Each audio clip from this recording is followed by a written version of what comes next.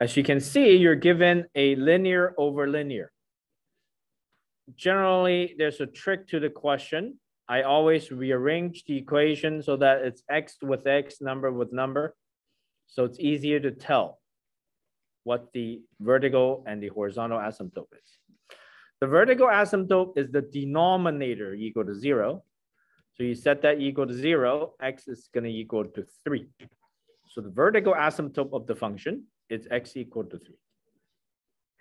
The horizontal asymptote of the function, being this is a linear over linear, x to the power 1 over x to the power 1, then it's just the coefficients, which is 2 divided by -1.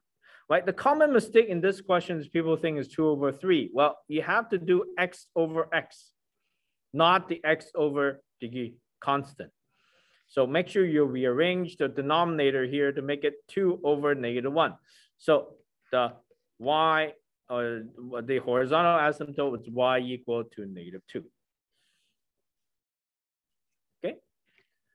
Part B of the question, they're asking for the coordinates where the graph crosses the x-axis or the y-axis. Basically, you're looking for the x-intercept and you're looking for the y-intercept. Let's start off with the y-intercept, if that's easier. Y-intercept is when you sub x equal to 0. So x0, that's 4 over 3. So y equal 4 over 3, right? 0, 0, gone. For the x-intercept, you have to set the y value equal to 0. So when the y value is equal to 0, so 0 equal, what's the equation again? 2x plus 4. -x plus 3. Now, when you bring the denominator to the other side, it's gone. So it's just left with 2x plus 4. So x is going to equal to -2. So this is the x-intercept. That's the y-intercept. This is the horizontal asymptote. And that's the vertical asymptote for this particular question. Make sure for the asymptotes, it must be in an equation form. X equals, y equals. If it's not in the equation form, they won't give you full marks, right? Because this is a line. It's not a point. So part C of the question, you have to sketch the graph. So what we have is we have the vertical asymptote at x equals to 3.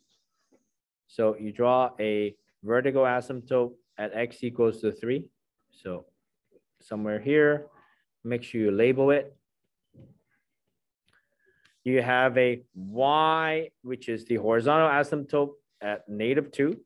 So horizontal at -2, right, somewhere up there.